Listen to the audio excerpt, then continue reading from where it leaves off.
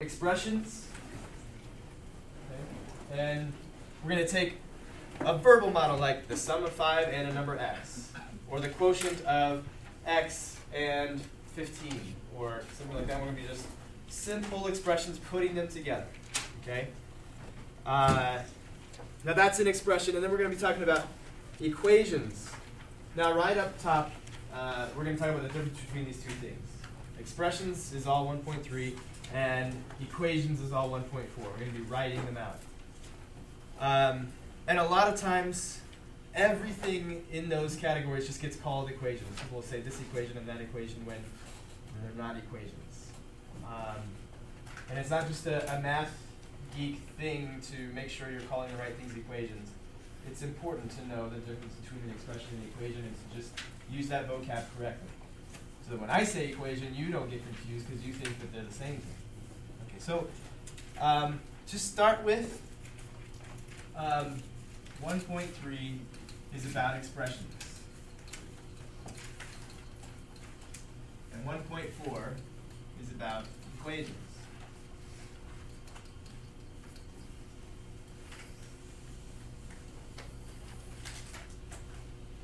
So there's a very simple difference, and there's no need to be confused after today.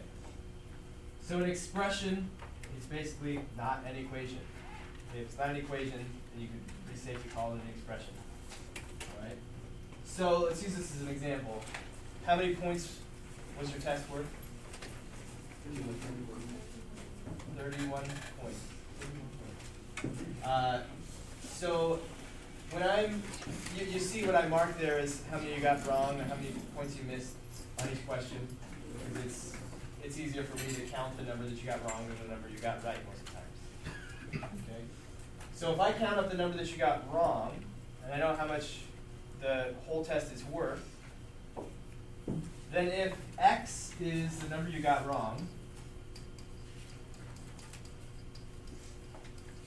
and the test is worth 31 points,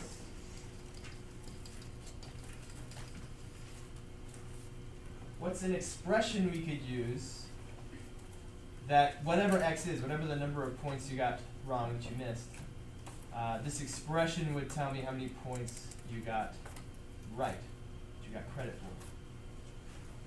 What's an expression that would tell us how many you got right? X divided by 31. What's x? The number you got wrong. So if you got 5 wrong out of 31, and I want to know how many you got right, you take 5 over 31? Not quite. Yeah. 31 minus Right.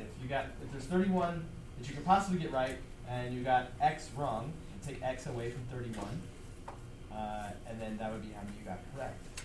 Right? So 31 minus x, that's the number correct. Okay. Not an equation, an expression. Just expressing a value.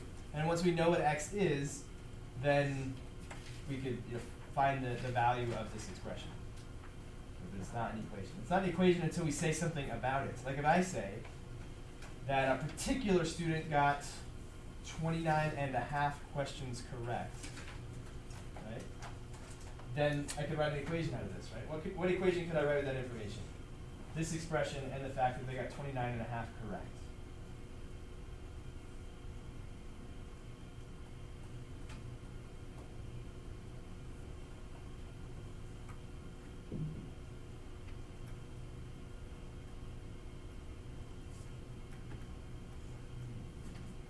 What does this expression tell us when we do the math? Because we know what x is. What does it tell us when we take 31 minus the number wrong? It shows you how many you got right. Okay, it says you how many you got right. So, if I tell you that I was grading somebody's test and I found that they got 29.5 correct, then what kind of an equation could I make with this expression? The information I just gave you.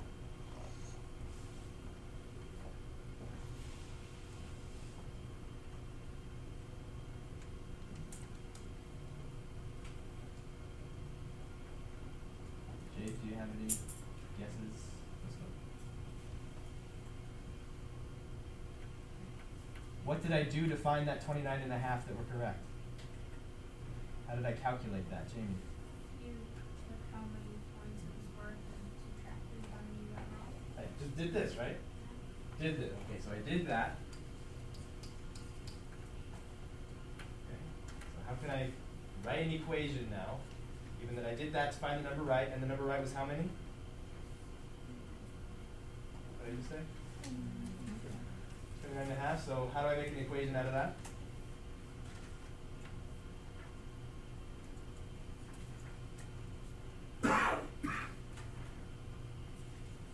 What does that equation need?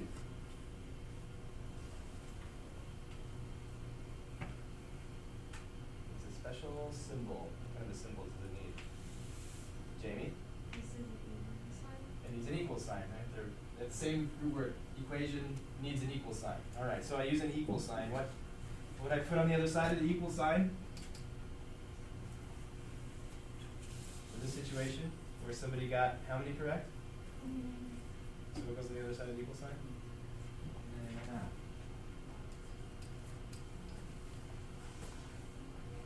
Okay, so I took 31 minus x and got 29 and a half. Okay, that's an equation. In this expression, x is an unknown. It varies. It's a variable. Right? It could be anything. Well, within reason. It could be something from 0 to 31. You're not going to get more than 31 wrong. You're not going to get less than 0 wrong, usually. Okay. So, but now, can x be anything in this equation?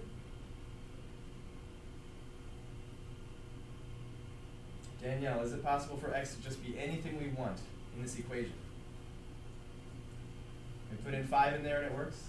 It's just, that's fine? No. Okay, so in this expression, could I plug 5 in for x? Right here? That'd be fine, right? I just curious what I would get if I got 5 wrong, right? So I put in 5 and figure it out. But here, how many numbers work for x? 1. There's one number that works for x. How do we know it's the right one? So you do a 31 minus 29.5.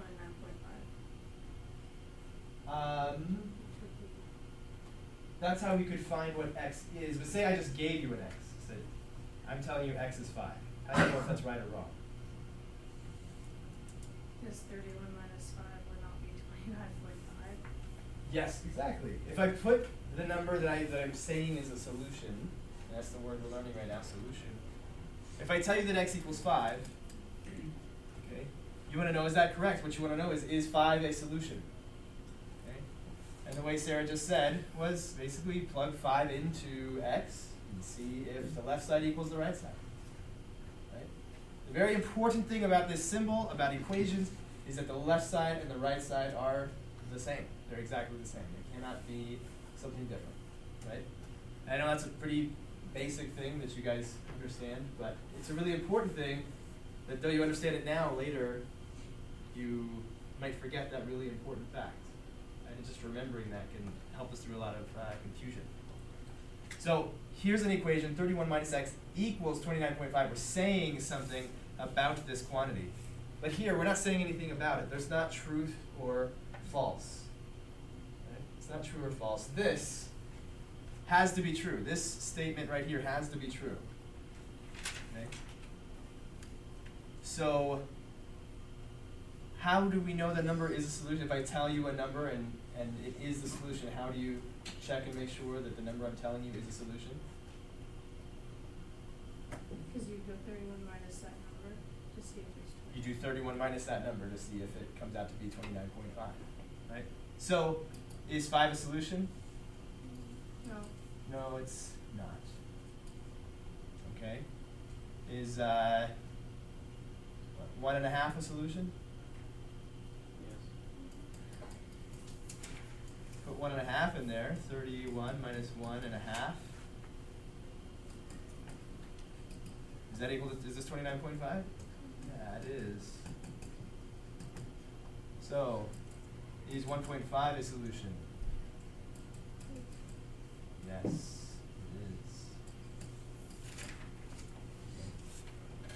So, again, an expression is just this thing, it's a quantity, it's just a number, right? 5 could be an expression. The number 5 is an expression. 31 minus x is an expression. 32 minus 1 plus y is an expression. But once we say that it's equal to something, that's an equation. Okay. So lots of times when I talk to students, they say, this equation, how do we solve this equation, that kind of stuff. There is no solving this, for one thing. You can't solve it. It's not solvable. There's no solution to something that's just, who knows what it is. But equations have solutions. We can check solutions by plugging them in and seeing, are both sides equal? Is the statement true? If I read this in words, 31 minus 1.5 is 29.5. Did I just say a true thing? Yeah, I did. So yes, it is a solution to that equation. Okay.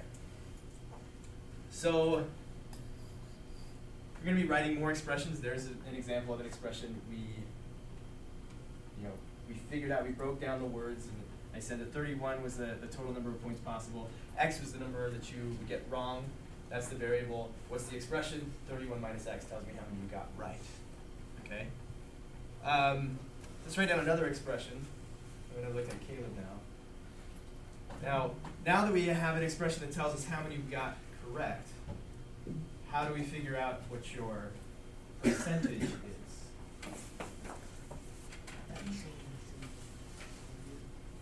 Well, x represents what? The number wrong. So do you take your number wrong over 31 to figure out the percent your score is, the score that I put right there next to the percent sign? Say again. Total over the number wrong. Total over the number wrong?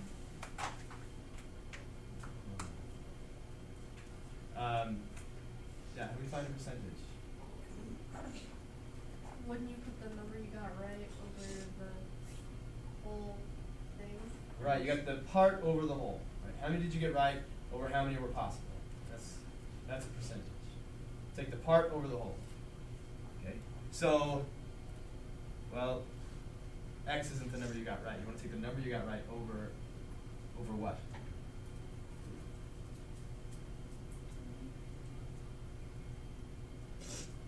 Okay, let's try this. Number correct over total possible.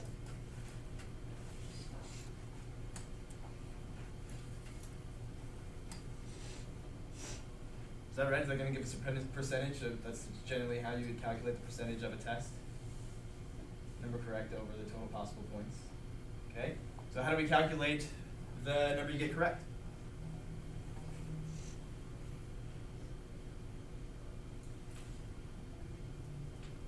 Sarah? You subtract how many you got wrong from the total possible. Exactly. 31 minus the number you got wrong. 31 minus x. Okay. Now we have the number right. What do we do with that number that you got right?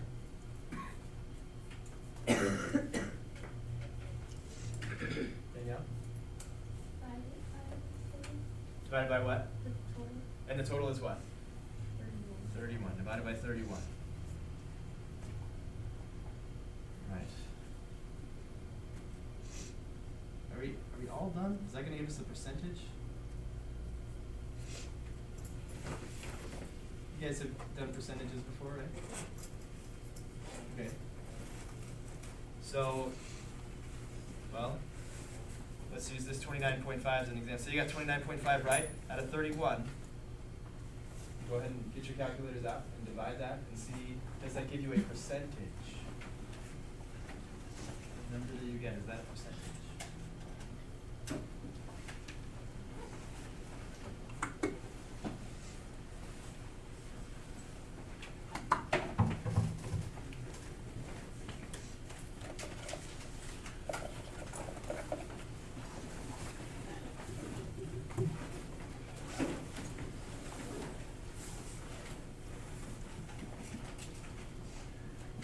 Yeah, same. Can I go to the bathroom real quick? My jack fell out and I can't really see where it is.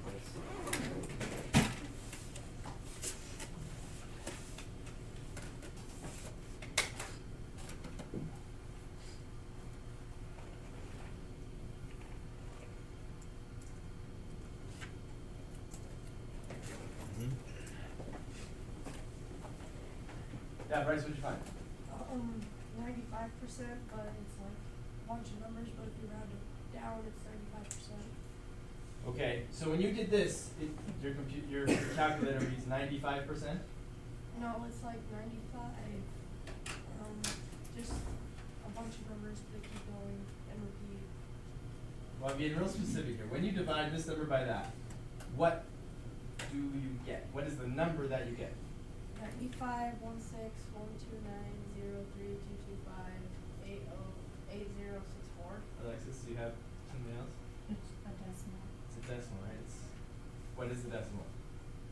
0.95. So what you get is 0.95. I know you're like automatically turning that into a percent, but the number that you get from this is decimal, 0.95, and so on and so on. What do we do with that number to get the percent? Okay, now math, that's not like an operation, right? That's a mental thing. So what do we do to a number if it's 0.95 and we want to move that decimal over twice? What mathematical operation does that?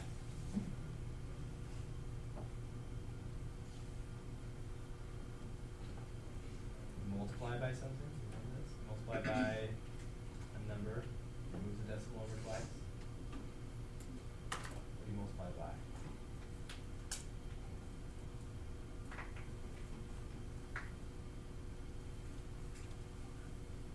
Danielle, do you remember? Is it like 10 or 10 or 100. Is it okay? These are vague memories.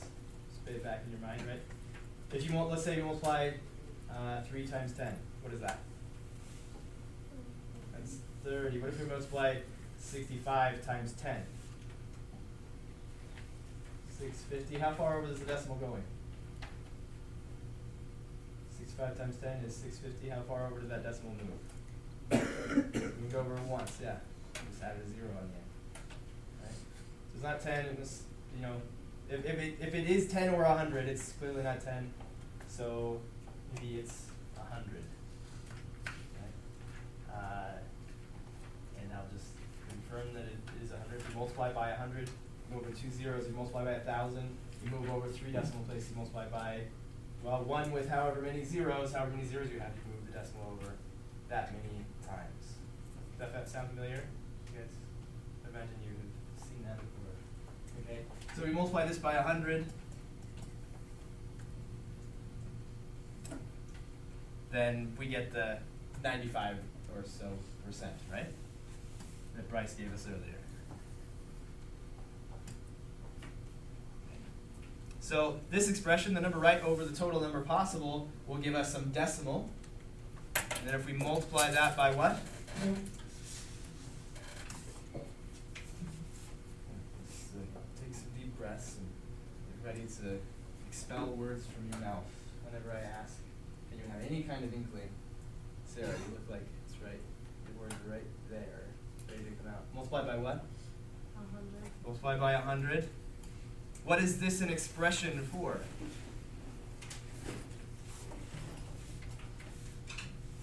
Jada? Percentage? It's The percentage? the percentage, yeah. The percentage that you get on your test. Right? You can throw a big percent there. Right there in the on the end, and we'll get the percent. And actually, to make things quicker as I'm grading your tests, this is exactly what I do. I just use my calculator to speed the whole thing up. Okay? Because our calculators can, well, these calculators can deal with variables. Okay, let me clear this out. So if your test is worth 31, here's what I do. 31 minus x. Okay? And I want the result of that because I do write down how many you got, that you got correct. Right? You look on your test and I write down how many you got correct. So that's that result. Right? So I want that. I don't want to just get the percent. But then I do also want the percent. Okay? So then I'll take 31, make sure to use parentheses for our order of operations, right? 31 minus x, that's the number that you get right. What am I going to do with that number?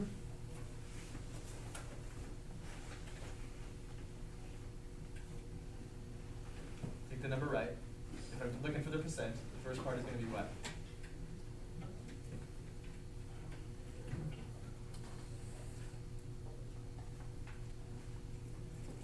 Right. Multiply by 100. Well, let's not do that quite yet, though the result would be different. We take the number right, divide by the total, 31, and then multiply by 100. Okay, that'll give us the percent. And the cool thing about these calculators is, if I want to just plug numbers in for x and see what comes out, I can do that. We can go into this thing called the table. Okay, and let's come down here. And if somebody got 1.5 wrong, right? I count up the number wrong, 1.5, and enter. Well, this is 31 minus 1.5, and this is the percentage for somebody who got 1.5 wrong, and therefore 29.5 correct. So I can even just count up the little pieces. I can say, you got 1 wrong, then you got we got another 0.5 point incorrect, plus another 0.25 was incorrect, plus another point was missed for something else. I hit enter, total is 2.75, subtract that from 31, I get 28.25, your percentage is 91. So you can see, for me, a math teacher, the usefulness of these expressions and being able to plug numbers in for x and see what comes out. Okay, so let's continue with some expressions. Let's write some simple expressions based on some simple verbal statements. This is going to be in 1.3. And we'll just turn to the homework problems. Okay.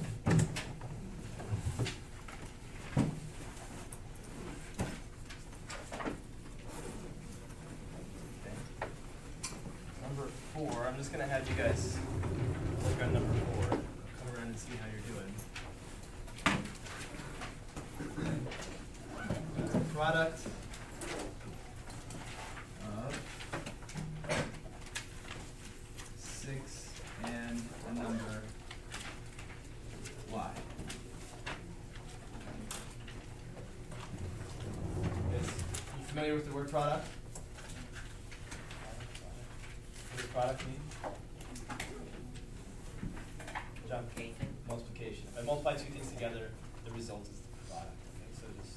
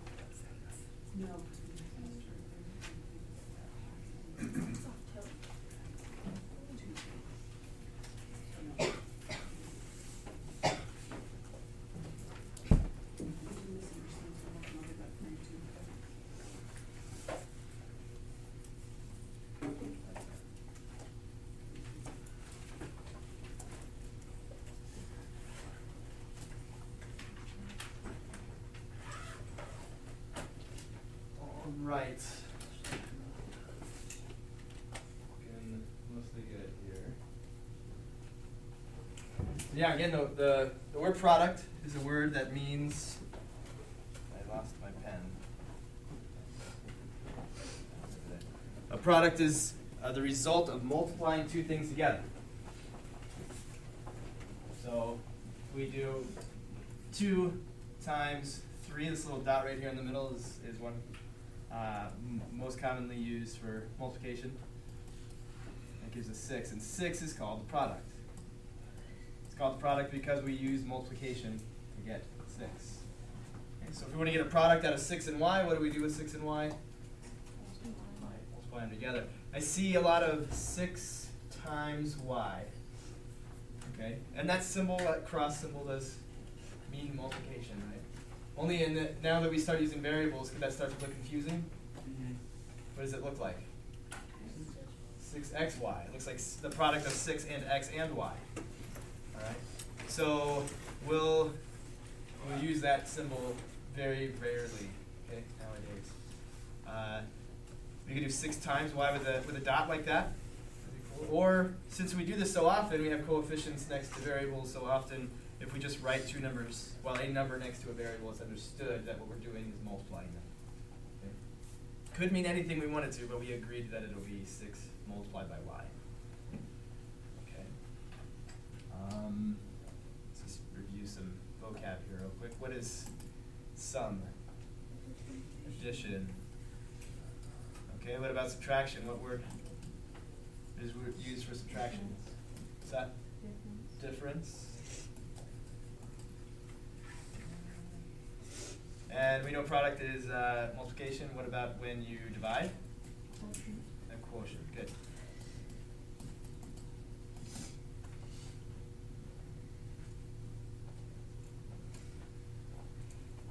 Let's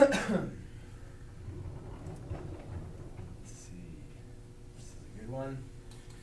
Let's take a look at number 10. See if we can do that one. 3 less than the square of a number. 3 less than the square of a number p. Interpret that into an algebraic expression. Let's see what we come up with.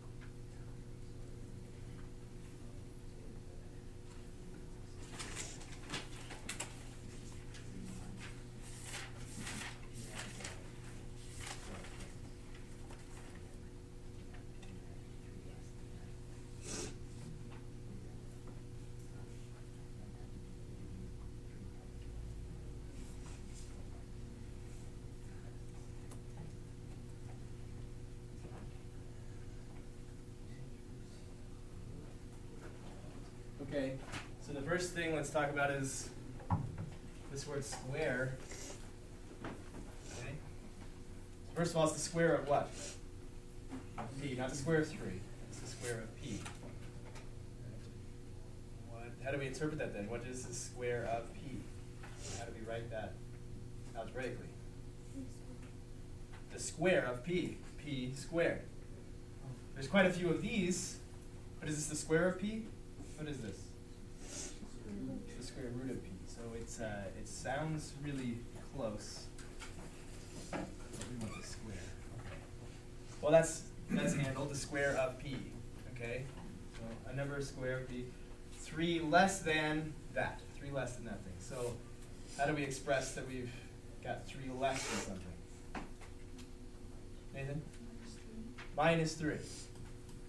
Right? There was quite a bit of 3 minus P squared. There's at least a few people writing that. And that, I guess that would be an easy mistake to make. But we want, this would be P squared less than 3. We want 3 less than something. If you have something and then later you have 3 less, you would subtract 3. You had 12 and then you had 3 less, you had 9, and you got that by subtracting 3 from your original amount. Okay. Well, let's move on to expressions where it's more true to life, where something's happening, and we have to figure out, is this a product, or is this going to be a difference, or a quotient, or what fits the situation. Look at 16. So the number of pages left to read, that's not right, to read in a 5-page article.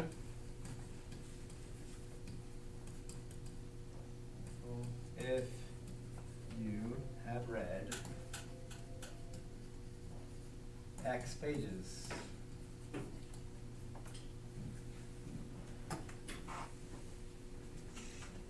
So go ahead, see if you can figure out just an expression that what we're going to do is, X is a variable, and once we settle on a value for X, we plug in a value like 3 or something into this expression, and we do the math. The math will result in telling us how many pages are left to read.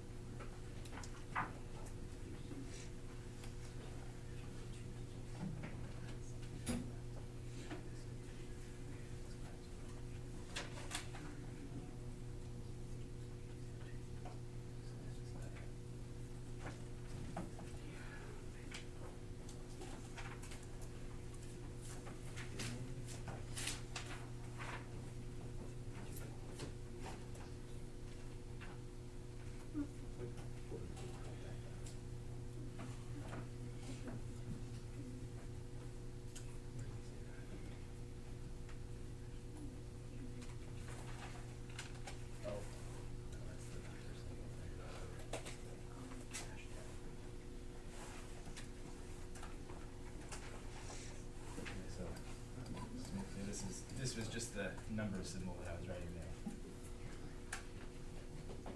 That used to mean number before it meant hashtag. So the number of pages that you have left to read in a 5-page article, if you've read X pages, or I didn't pay attention closely enough, it said P pages in the book, but it doesn't really matter. If you have 5 pages total to read, and you've read P pages, what expression tells you how many pages are left to read? Right? Just 5 minus P. Yeah, if you could, it's helpful to think about some specific examples. If I've read 3, how would I find out how many I have left? Well, there's 5 to read, I've read 3 of them. 5 minus 3 would give me the 2 that are left, right? That should work for whatever the number is. 5 minus 5, I'm done. There's nothing left to read. 5 minus 1, I still have 4 pages left to read. Okay.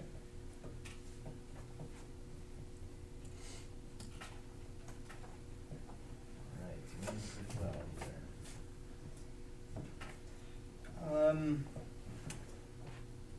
So let's go on to something called a rate.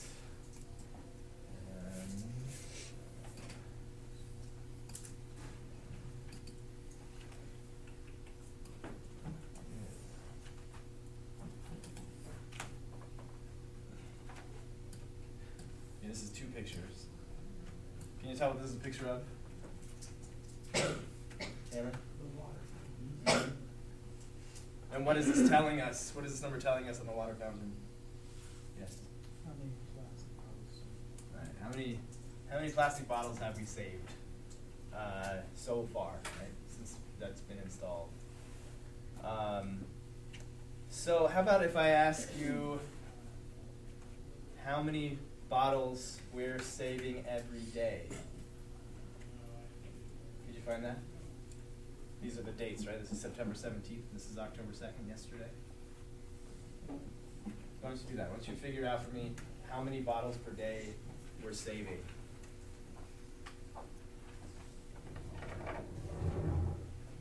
So pick up your pencils in your hands. Start writing things down. Maybe get a calculator out. Start punching numbers into that bad boy.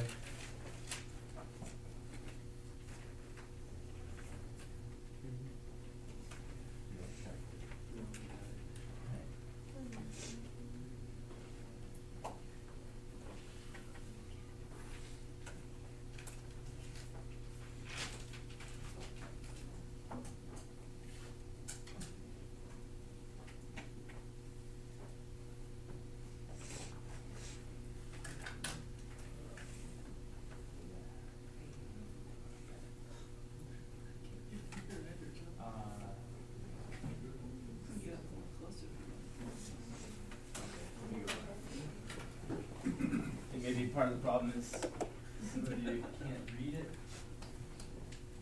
I'll try to make it more legible. Okay. 6, 5, 5.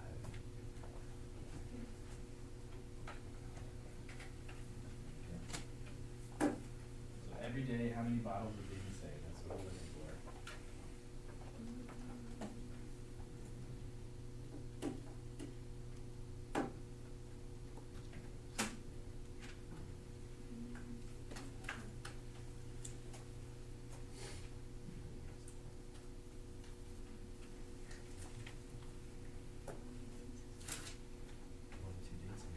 There's 30 days in September. If you didn't know that, that's enough information about the days, because you got the dates there, September 17th, and then that's October 2nd at the bottom.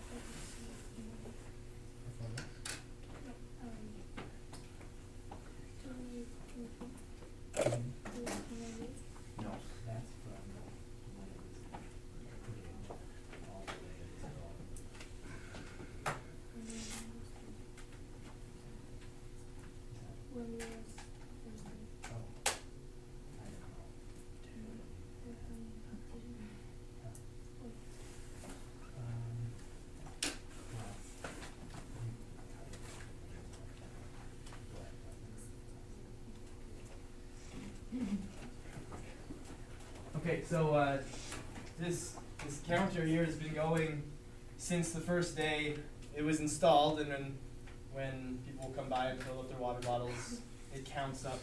I think we figured out in another class that it was 24 ounces. So every 24 ounces that comes out, it adds a 1, right? Because that's the equivalent of a bottle that you didn't buy at the store and drink that water and throw the bottle away. So that's the purpose of this counter. And since the day it was installed until September 17th, we had saved 2,823 bottles, supposedly. And then just a little while later, on the 2nd of October, we had saved 4,655. Right? It just keeps going up. It doesn't start over and count every day. It counts just bottle after bottle after bottle. And we want to know how many bottles we're saving every day. Does anybody have a number? Sarah? 122. Okay. Do you have a decimal there? 0.13. 0.13. Repeating, right? Yeah. Bottles. Let's just write per day. All right. So, Sarah, how did you come to that conclusion? I did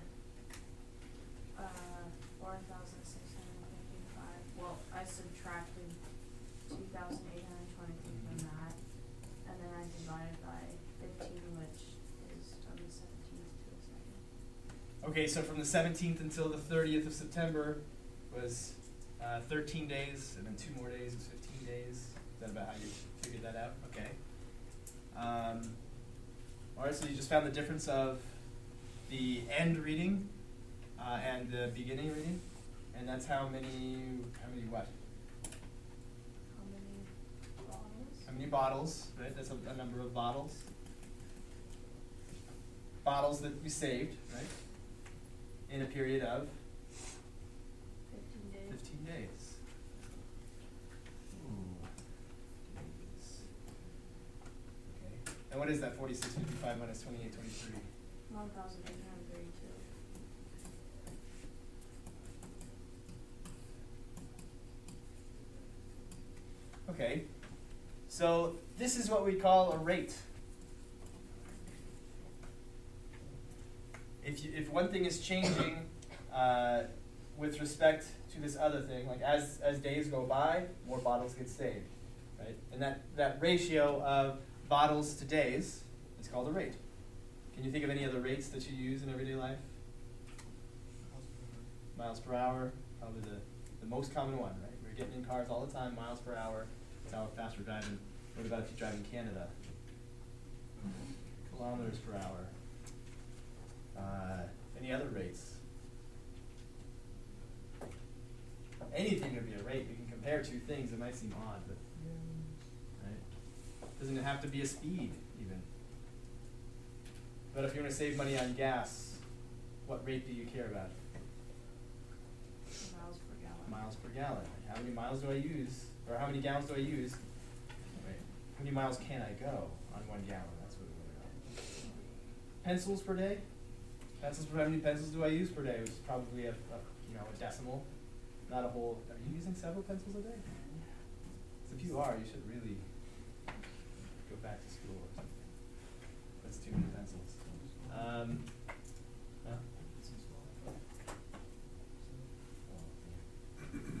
Huh? How about feet per second? That's another speed. How about inches per year? That sound like one you would use very often? Inches per year. Can you think of something that would move inches per year? Glaciers? I don't know.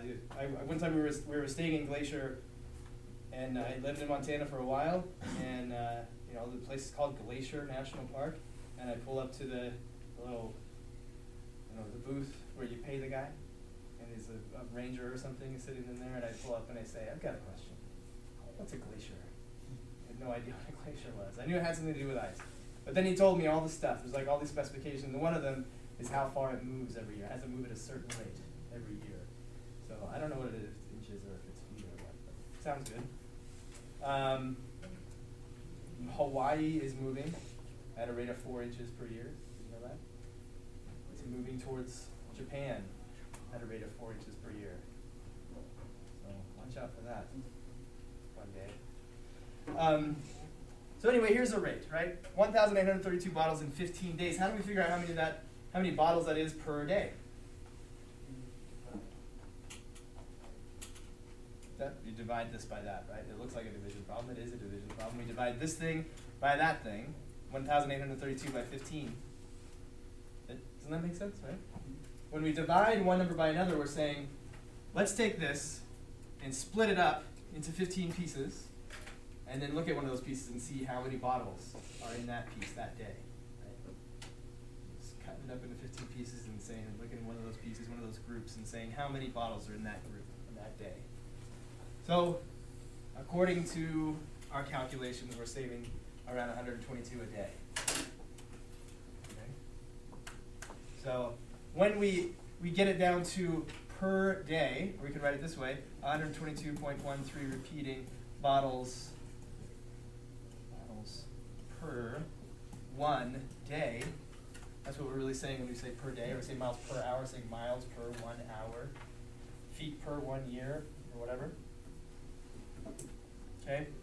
The reason it's, well, I haven't even told you what it's called. But here what we have is a single unit of measure in days, right? A single day unit. That's why we call this a unit rate. When the denominator gets down to 1 unit, 1 day, 1 mile, 1 second, 1 year, whatever, that's when we're talking about a unit rate. How many of these get used up or saved or whatever per that one thing? All right, so that's a unit rate. So now let's just, this is not really part of what you have to do, but let's talk about this rate. Do you think that's accurate? Do you think every day we're saving that many?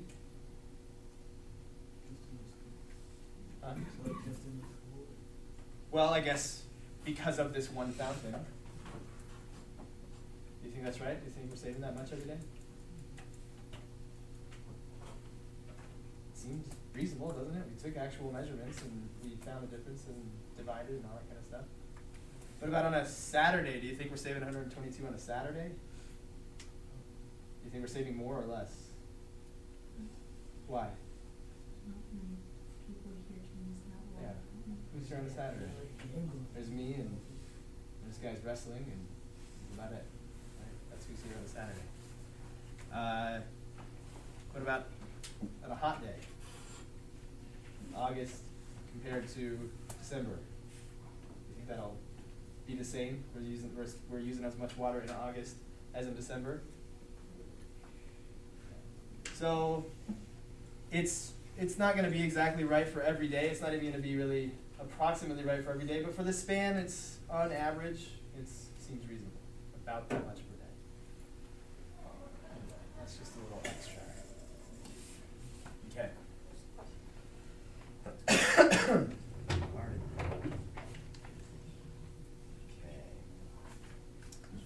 Well, now let's move over. We talked about the difference between expressions and equations, and now we'll go into equations. And not just equations, but equations and inequalities.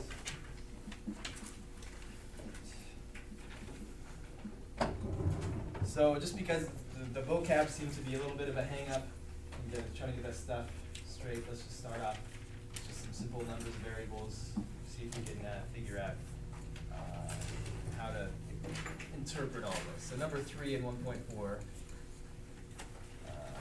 you can just start on that or you can wait until I write it. But sum 42 and let's just say n, a number n, is equal to 15.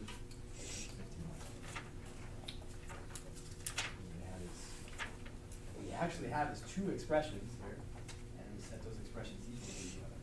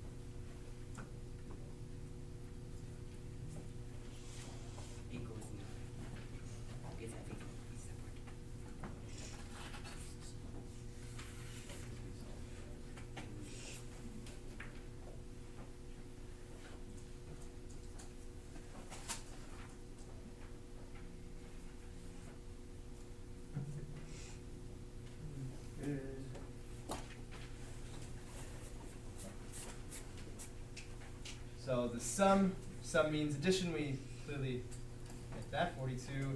And the sum of 42 and n is equal to 51. Okay. This is all looking good out there. You guys want to take a break for like 2 minutes and stand up and stretch? Huh? How's that sound? Let's do that. Stand up and stretch for like 2 minutes and stand up and stretch.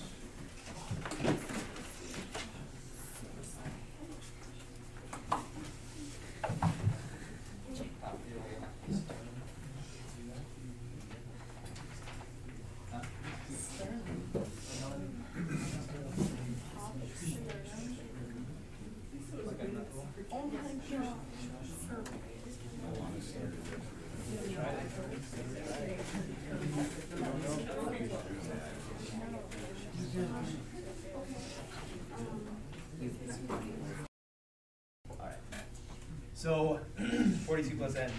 Now let me ask you this. This is just an extension of this problem. Is 3 a solution? Is 3 a solution to this equation? No. I'm not asking what the solution is, I'm asking if 3 is a solution, or is the solution. No. How do you know? Good. Because 40, not because the solution is something other than 3. That's not what I want to hear. I want to hear you understand that a solution is a number that if you plug it in, what's going to happen if you plug in the solution, the one that actually is the solution? It's going to equal 51. What's that? It's going to equal 51. This side will equal that side. This will be 51, this will be 51. To say that it equals 51 is really specific, but if we get the solution, what will happen is the equation will be true. And if we don't have the solution, the equation will be what? Not true. Not true. It'll be false. We won't have gotten a true statement if we plug in something that's not the solution. Okay? Well, it's a pretty simple equation, right? This is what algebra is all about, really. We let letters represent numbers, and then we find out what that letter must be standing in for, what that letter must be representing, right? What the solution is. Okay. Well, this one's pretty simple. What would the solution have to be?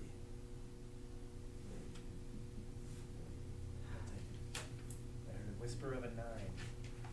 Yes. So you would have to add 9 to 42 to get to 51. Clearly 9 is the solution. 9 is the solution. If we just look at it and we say, well, that's what it would have to be, that's what's called mental math, okay? That's like a little catchphrase, I guess. We use mental math to find that the solution is 9, okay? Now, oftentimes, there gets to be like 2 classes of people in an algebra class. You both start out using mental math, because this answer is pretty clear. It's got to be 9. And you say you just know, right? You just know the answer. Then when you get into some algebraic approaches and strategies and that kind of thing, and ask you to show your work, there's going to be resistance from some. Say, I just know it. I just know the answer. And clearly, we can't just know the answer here. But as equations get more and more complicated, it will get to a point where it's just impossible for you to just know. Okay? And it wouldn't be very hard for me to set up an equation you don't just know the answer to. Okay? So we won't start quite yet, but we'll start pretty soon. And we're going to be doing things to equations that seem really just overkill. Right? And you're going to say, I just see the answer. I just know what it would have to be. And that's fine for a time. But then we're going to want to, because those equations are going to get difficult, we're going to keep using these same approaches. Don't rely on that. Don't rely on your ability to just see the answer, and I don't know how to show you how I got the answer that I can. Right. But for a bit, we'll use mental math. We are going to diverge from that. And if you come with me on the not just mental math train, then you'll be in good shape. All right. There's an equation. You guys did well. Right.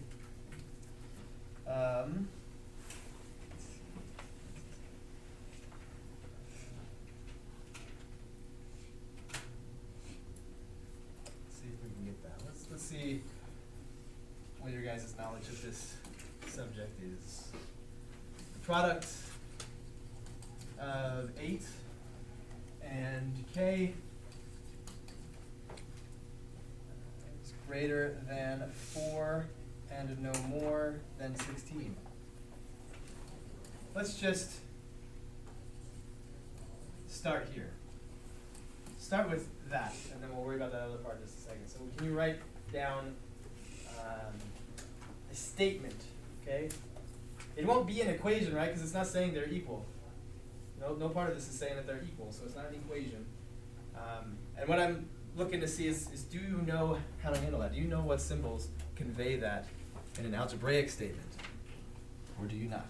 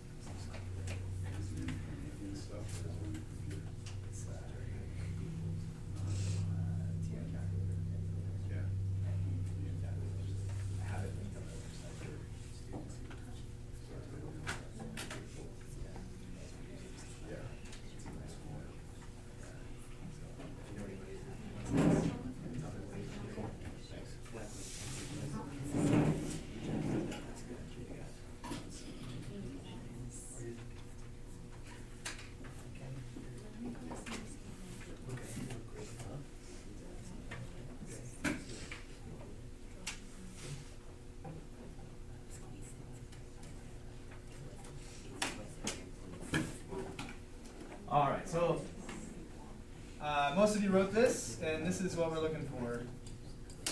The product of 8 and k is greater than 4, okay? Now, somebody showed me that this word greater, sometimes if you said 4 greater than x, let's say. And now in that context, that means like 4 more than x, or x plus 4, right? You see? Now this is saying something, and it really comes down to this word right here, is. It's saying that this is something. It's making a true or false statement about whatever. If you use the word is, you're doing that, right? Just think about any sentence where you use the word is, you are saying that this is that. You're making a definitive statement, and whether, and it's either true or it's false. There's no way, it's not ambiguous, okay? But this is a little ambiguous. This is not true or false, it just is. It's just 4 plus x plus 4. Okay. But this with the word is, so keep a lookout for that word is. If you're saying that this is greater than 4, then you're saying that this is, in its quantity is greater, it's larger than 4. Okay? All right. Well, there was a little more to that statement. Okay. Saying, and no more than. Okay. It's saying something is also no more than. What is it making this statement about? Is no more. What is no more than something else? Yeah. Equals. Or no. Okay. I mean, less than or equal to. That's what no more than means. But what is it saying? Like, what's it referring to? Like, what is no more than something else? A cat is no more than something else? What? The number we usually Yes. Which number? Where do we find this number?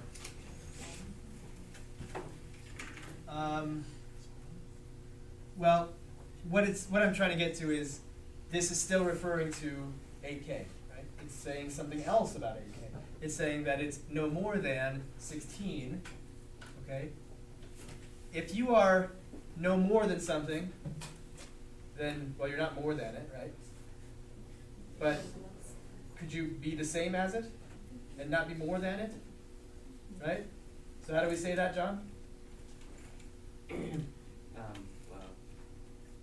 have to run out of stack. What was that?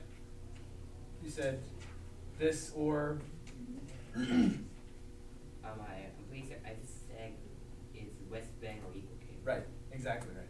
So if you're not more than something, then you're less than it. Or you're equal to it. That's okay. You're still not more than it if you're equal to it.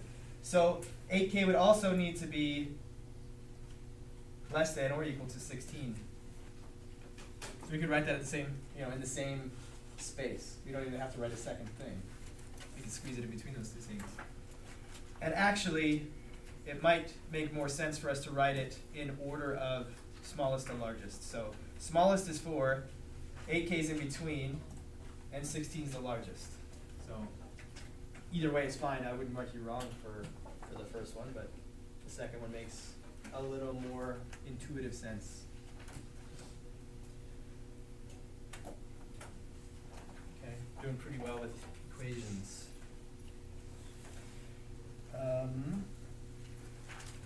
We checked solutions, that's kind of boring.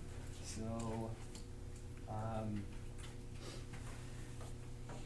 I want you to think back to the beginning of our discussion today. Just after we talked about the test, I wrote up here the difference between expressions and equations. And we talked about the scores on a test. All right. So, I want us to write a statement.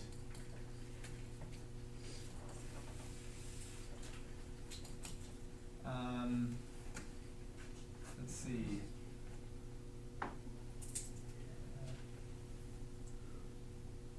Maybe I don't want to send that down. Here's what I want you to do. How many can you get wrong? Right, this is on a 31-point test. Can you get wrong? And get, let's say, 82%. Okay, this is on a 31-point test.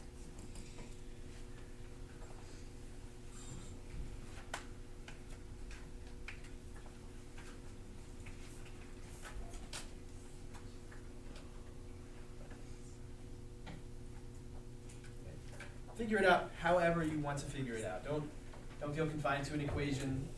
We will come back to an equation, but don't feel confined to that. Figure out how many could you get wrong, and try your best not to guess and check. Just guessing and guessing and guessing a number, and then seeing if that comes out to be 82.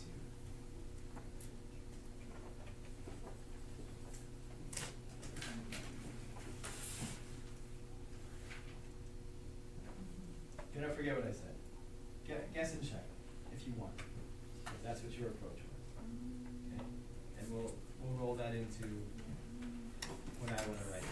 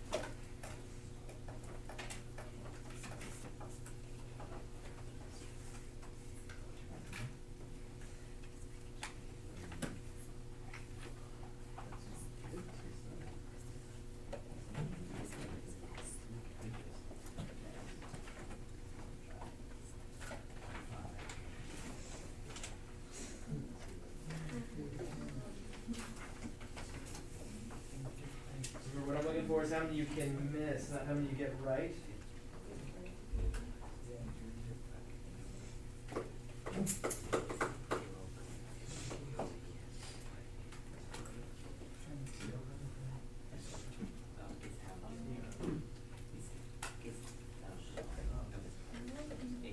Each percent is 0 if we and it's with 20% if we 6.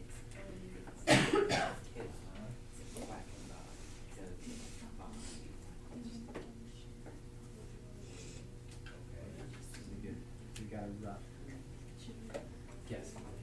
An educated guess. Okay, saw a couple different things. Saw, I don't know how many I have to get right, but I do know that I'll take the number right and divide it by 31. And what do you want that to be? What do you want that to come out to be? Yes? 82%, okay. So we'll call it 0.82. Okay. And then we can just check and guess, guess, check solutions to this equation. So that's great, that's an equation. It has a solution. Now, the solution to this equation isn't quite what we want to know, right? What will the solution to this equation tell you? You solve for x. What does this x represent?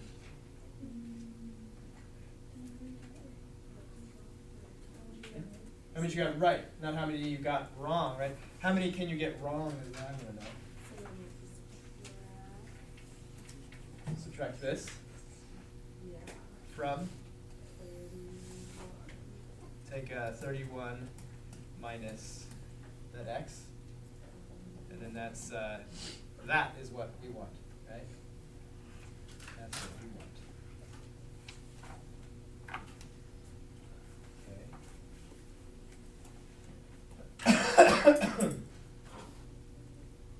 So let's write a new equation.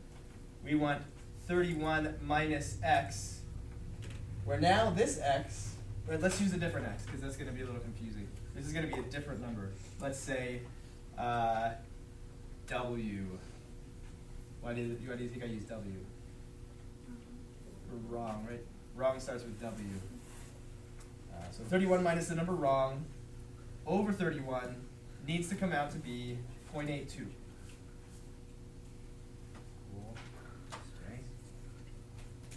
And let's say, at least for this section, checking solutions, that'll be fine. That'll work just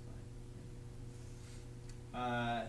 So you could just guess, right? You could put a 3 in there. Does that work? 4. Does that work? Does 5 work? Right? We just keep plugging in numbers until one of them guesses what we want to know. Okay.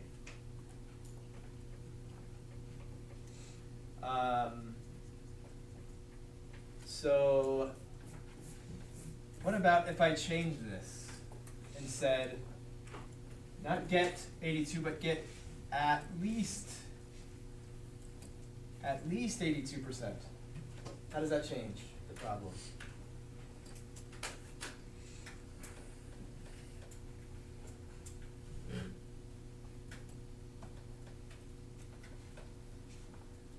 First we said that it is 82%.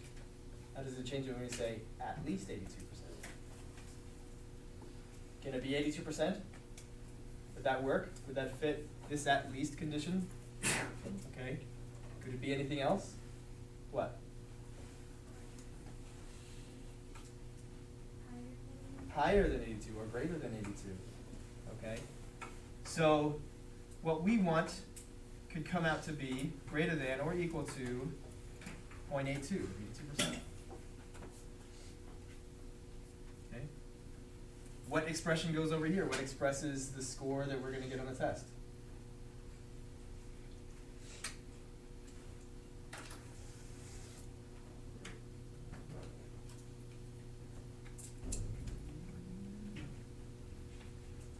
What expression tells us the decimal that we'll score on the test?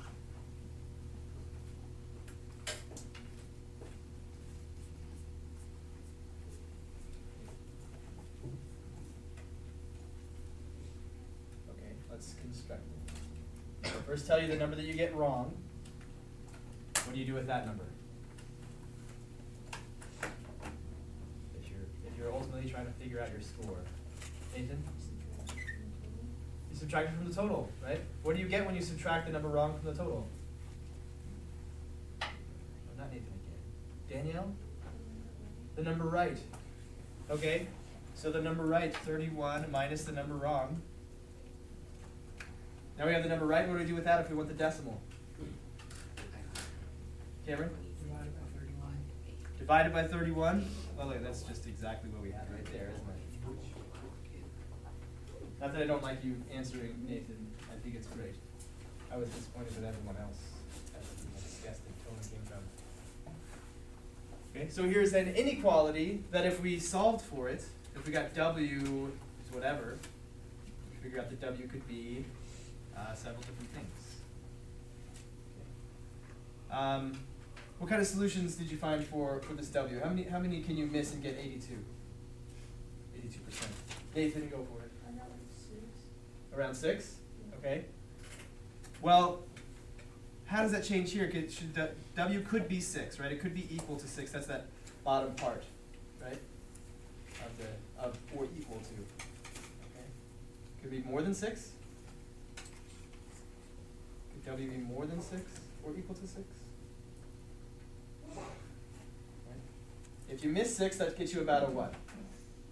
80%. About what? 80%. Can we go 82? Well, 82 is, we can get 5.5. 5.5? Yeah. So 6 is a little too much. Yeah. Okay, then let's go to 5.5. Okay, so if it's equal to 5.5, that gives you about 82. All right, that's more precise. That's good. Could it be more than 5? Could you miss more than 5.5 and still get 82%, or at least 82%? No. So you have to get what?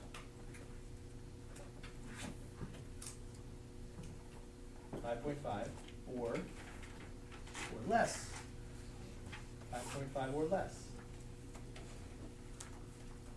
Okay? And we'll just put a little approximately.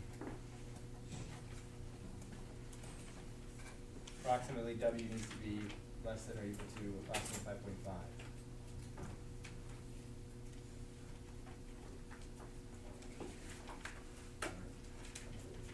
So, as you work these out, if there's one gift you could give to me, and believe it or not to yourself, it would be not to call an expression an equation. Okay? Not to say something like 5 plus 2t minus 3t plus 6t squared. A really common thing to say is, how do I solve this? And I understand that it's like there's a problem and I want the solution to the problem. But in math, you don't solve this. You could simplify this. You could combine like terms. You could do things like the only things you can solve are statements, definitive true or false statements, equations, inequalities, things like this. Okay? Those are the things that have solutions. The solutions are numbers, and when you plug them in, they make a true statement. And the only statements we have are equations and inequalities.